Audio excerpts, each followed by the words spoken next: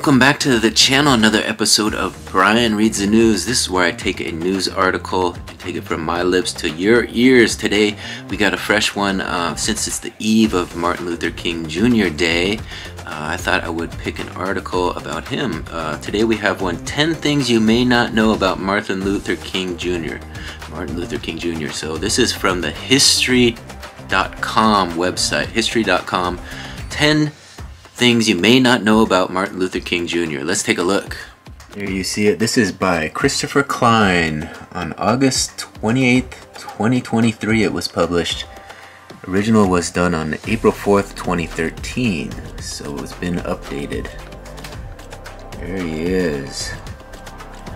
Article reads, Baptist minister and social activist Dr. Martin Luther King Jr., 1929 to 1968, dedicated his life to the nonviolent struggle for justice in the United States. King's leadership played a pivotal role in ending entrenched segregation for Black Americans and to the creation of the Civil Rights Act of 1964. Read on to discover more facts about the life and legacy of the civil rights icon. So that's what we're gonna do. Let's take a look. Number 1 on the list, it says King's birth name was Michael, not Martin. Article states here, King was born Michael King Jr. on January 15th, 1929. In 1934, however, his father, a pastor at Atlanta's Ebenezer Baptist Church, traveled to Germany and became inspired by the Protestant Reformation leader Martin Luther. As a result, King Sr. changed his own name as well as that of his 5-year-old son. That's interesting. I didn't know that. He was so inspired by the leader Martin Luther that he decided to change his name, not only his name, but also his kid's name. It's crazy. It's wild. I don't know if I've ever heard anybody do that, but he must have been quite inspired. Number 2 on the list, it says here, King entered college at the age of 15. King was such a gifted student that he skipped grades 9 and 12 before enrolling in 1944 at Morehouse College, the alma mater of his father and maternal grandfather. Although he has the son, grandson, and great-grandson of Baptist ministers, King did not intend to follow the family vocation until Morehouse president Benjamin E. Mays, a noted theologian, convinced him otherwise. King was ordained before graduating college with a degree in sociology. So that's interesting. He skipped 2 grades, 9 and 12. He must have been pretty bright for them to let him skip 2 grades like that. And then he followed in his father's footsteps at Morehouse College there. So father and grandfather and maternal grandfather. At number 3 it says, King received his doctorate in systematic theology. The article says here, after earning a divinity degree from Pennsylvania's Crozer Theological Seminary, King attended graduate school at Boston University, where he received his PhD degree in 1955. The title of a dissertation was A Comparison of the Conceptions of God in the Thinking of Paul Tillich and Henry Nelson Wyman. So it sounds like he got his sociology degree at Morehouse College and then went on to Boston University for his graduate school. And then in 1955 he got his degree from the University of Boston University in systematic theology. So systematic theology is... Alright, I'm not gonna pretend like I actually knew. I had to look it up. It says, systematic theology is the attempt to put Christian doctrine in a logical order, often starting from one fundamental principle. So the Christian doctrine in logical order. At number 4 on the list it said, King's I Have a Dream speech was not his first at the Lincoln Memorial. It says here, 6 years before his iconic oration at the March on Washington, King was among the civil rights leaders who spoke in the shadow of the great emancipator during the prayer pilgrimage for freedom on May 17, 1957. Before a crowd estimated at between 15 to 30,000, King delivered his first national address on the topic of voting rights. His speech, in which he urged America to give us the ballot, drew strong reviews and positioned him at the forefront of the civil rights leadership. That's kind of interesting. They word it here was he spoke in the shadow of the great emancipator I'm assuming that was Abraham Lincoln. When you click on that link, it goes to Abraham Lincoln during the prayer pilgrimage for freedom in 1957 for 15 to 30,000. So they weren't quite sure. Was it 15 or 30? That's quite a big difference, but a lot of people nonetheless. That was his first speech at the Lincoln Memorial. At number 5, it says King was in prison nearly 30 times. Article says here, according to the King Center, the civil rights leader went to jail 29 times. He was arrested for acts of civil disobedience and on trumped up charges such as when he was jailed in Montgomery, Alabama in 1956 for driving 30 miles per hour in a 25 mile per hour zone. So to be jailed 29 times, that's mostly civil disobedience, which, you know, you're trying to get things done, you gotta raise a little ruckus sometimes. That's understandable, but driving 30 in a 25, come on, that seems a little shady.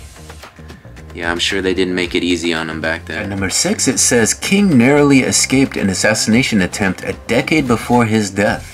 It says here, on September 20, 1958, King was in Harlem signing copies of his new book, Stride Toward Freedom, in Blumstein's new department store when he was approached by Azola Ware Curry. The woman asked if he was Martin Luther King Jr. After he said yes, Curry said, quote, "I've been looking for you for 5 years," and she plunged a 7-inch letter opener in his chest. The tip of the blade came to rest alongside his aorta, and King underwent hours of delicate emergency surgery. Surgeons later told King that just one sneeze could have punctured the aorta and killed him. From his hospital bed where he convalesced for weeks, King issued a statement affirming his nonviolent principles and saying he felt no ill will toward his mentally ill attacker. That's interesting, I never heard about that. They got him with a letter opener originally. 7-inch letter opener into his chest, ouch. Resting alongside his aorta.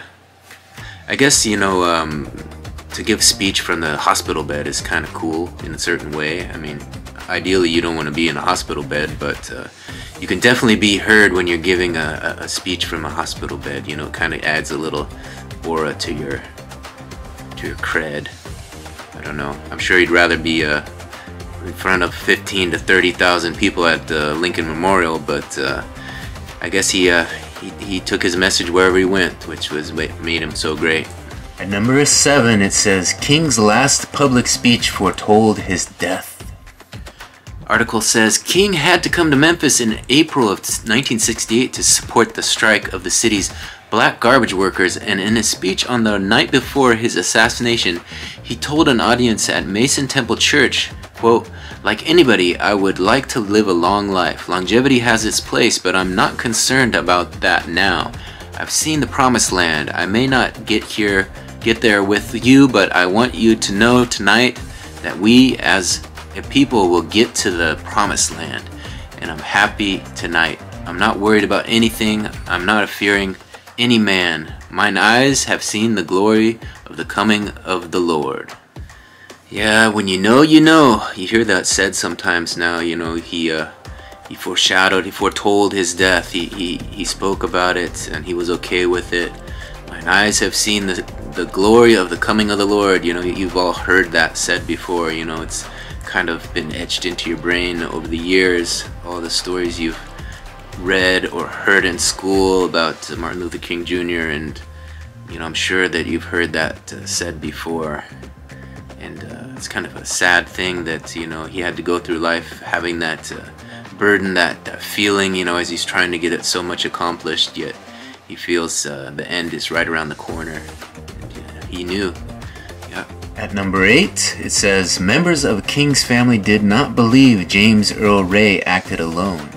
The article here says, Ray, a career criminal, pled guilty to King's assassination but later recanted. King's son Dexter met publicly with Ray in 1997 and argued for the case to be reopened. King's widow, Coretta, believed the mafia and local, state, and federal government agencies were deeply involved in the murder. She praised the result of the 1999 civil trial in which a Memphis jury decided the assassination was the result of a conspiracy and that Ray was set up to take the blame. A U.S. Department of Justice investigation released in 2000 reported no evidence of a conspiracy. Yeah, that's a tough one. I mean, what do you believe? You believe the family? I'm sure the family was the closest to him. They probably knew what was going on. You know, if they say the guy didn't act alone and that it was, you know, mafia and more to it, then you probably got to believe the family. In the end, the U.S. Department of Justice investigation said there was no evidence of conspiracy, but you know, for there to be talks of a conspiracy, there was probably a conspiracy. I mean, in our world today, you know, everything's a conspiracy, but back then, you know, there's talks of it, there's probably truth. Like they say, where there's smoke, there's fire. At number 9, it says King's mother was also slain by a bullet. On June 30, 1974, a 69-year-old Alberta Williams King played the organ at a Sunday service inside Ebenezer Baptist Church. Marcus Wayne Chenault Jr. rose from the front pew, drew 2 pistols, and began to fire shots. One of the bullets struck and killed King, who died steps from where her son had preached nonviolence. The deranged gunman said that Christians were his enemy and that although he had received divine instructions to kill King's father, who was in the congregation, he killed King's mother instead because she was closer. The shooting also left a church deacon dead. Chenault received a death penalty sentence and was later changed to life imprisonment, in part due to the King family's opposition to capital punishment. Such a sad story, you know, to hear that the guy was in the front pew, drew 2 pistols and fired shots, killing King's mother. Just steps away from her son had preached nonviolence. You know, that's where he goes. That's the Baptist church where he preaches nonviolence, and that's where his mother is killed. Steps away from where he did all that work. It's really sad. At number 10, it says George Washington, Abraham Lincoln, and Cesar Chavez are the only other Americans to have had their birthdays observed as a national holiday. Article says here, in 1983, President Ronald Reagan signed a bill that created a federal holiday to honor King. The holiday, first commemorated in 1986, is celebrated on the 3rd Monday in January, close to the civil rights leader's January 15th birthday. So that's pretty good company. Oh, GW, George Washington, Abraham Lincoln, and Cesar Chavez, the only others to have their birthdays observed as a national holiday. And he joins them. Reagan had that bill signed in '83, making it a federal holiday to honor him. And his birthday is on the 15th, so it's going to be on his birthday. It's interesting. Well, hopefully you guys enjoyed this 10 things you may not know about Martin Luther King Jr. Explore 10 surprising facts about the civil rights leader. Again, this comes from the website history.com if you want to check it out yourself. There's a nice photo of him here in all of the article that I read.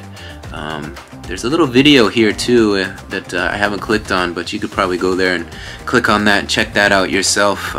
Educate yourself a little bit on his special day tomorrow. Hopefully you guys like this. If you like this segment of Brian Reads the News, maybe consider subscribing.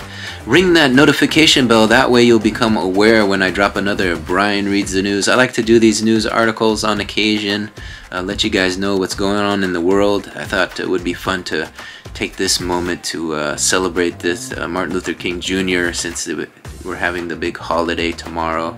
So hopefully you guys learned a few things, took a few moments and learned a few things.